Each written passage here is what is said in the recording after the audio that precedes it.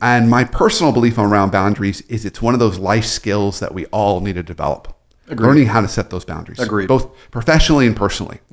And it's hard. It's really hard. And for some of us, it's really hard, particularly if you're kind of people pleasers. It's a real challenge. And I remember doing this in my own life and still doing it in my own life. And this misconception that the hard work was learning how to set the boundaries, that's actually not the hard work. The hard work is defending the boundary after you've set it. Yes. Yes. Because you think you're going to put this wall up and everyone's going to go, oh, Randy's got a wall there. That we should honor that. Yeah. No. Yeah. People say, there shouldn't be a wall here. When did that pop up? Let's break that down. Yeah.